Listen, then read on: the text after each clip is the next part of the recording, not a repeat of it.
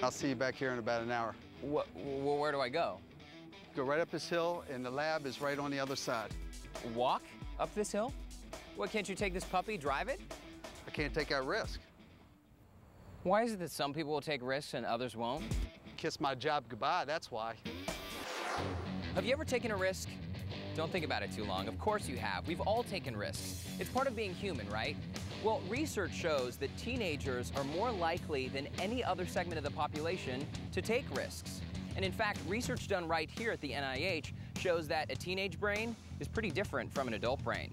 But what is it that would make young adults take a risk, possibly losing everything?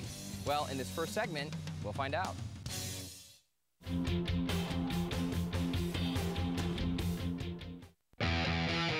I'm Mike Osborne, and I'm here in Baltimore City talking about the effects of gambling and how it can affect you.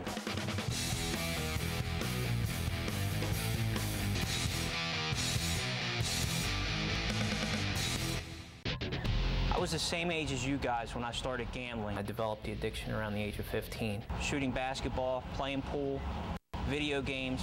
It allowed me to walk through the halls of high school like I was the big shot. I thought it was harmless. I thought I could stop at any time. You know, in high school I learned about alcohol, drugs, safe sex, all that good stuff. No one ever told me about gambling. No one ever told me that it could ruin my life and take everything from me, from my home, my car, my career, my family. I always thought that gambling was cool, it was okay, and it can't be addictive. Gambling and the lure of gambling is all about taking risk. And as kids, we feel like, and I know I felt like, I had nothing to lose. It was worth the risk. But you may not have nothing to lose now, but I'll tell you what, I found on later in life, you got a lot to lose. I started making like $50 football bets on a weekend. And by the age of 16 or 17, I'm still betting through this vendor. And I know one given week, I ended up being down to him like $4,000.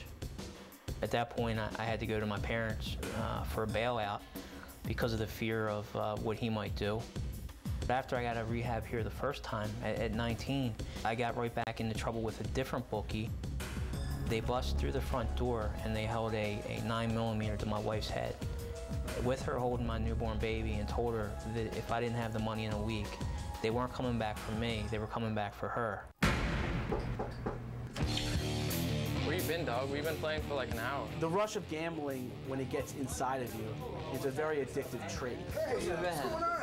Enough is never enough. With me, it got to the point where it wasn't about the money. It was about the next level of success. This was a different craving. It was, I don't know, it took me to a higher level that I'd never felt before. It gets in your body, it gets in your mind, it gets in your soul. The highest point of the rush in a gambling addiction is the last 2 minutes of the football or basketball game. If you're playing Texas Hold'em, the turn of the river. So what you got, man? What you got? 2 pair. Aces, kings. Gambling, like many other vices, is a lot of good times. Full house. Part of the addiction is living on the edge. Sit down. You know, are you going to get caught, or are you going to make it out of this jam? You're going to pay up. I can.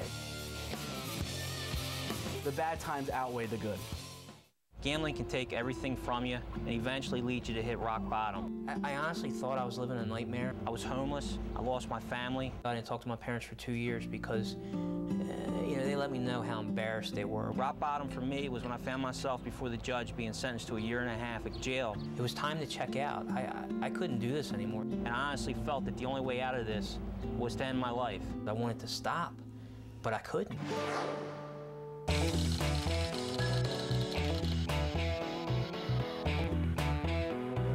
Hello, my name is Dr. Jim Bjork. I'm a researcher at the National Institutes of Health, and I'm interested in your brain.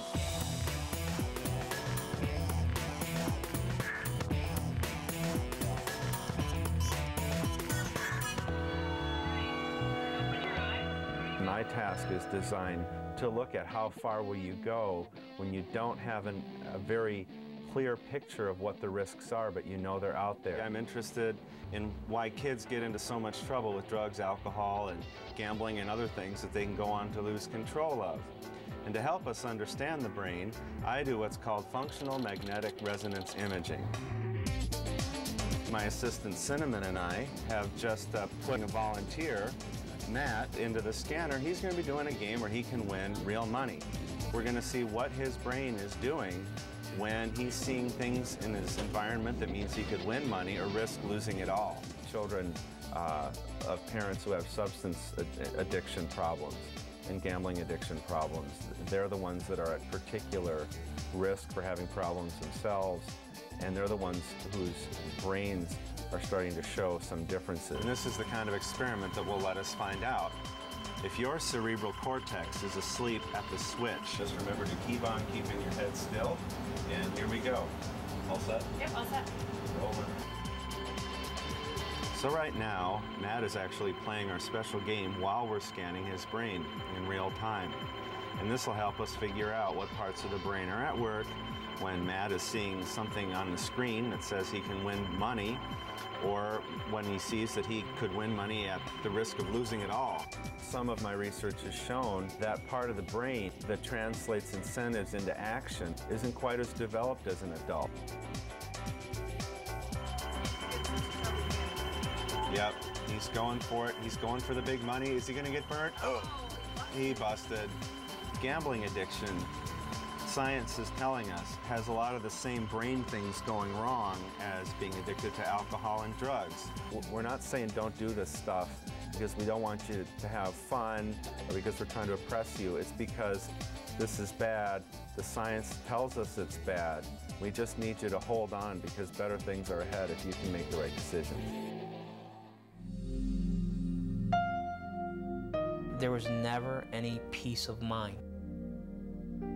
It's a lonely place, number one, and it's a deep place. I was always willing to get in the ring and give it a go, but it always beat me. It was a mental hell, and that's a place I don't want to go back.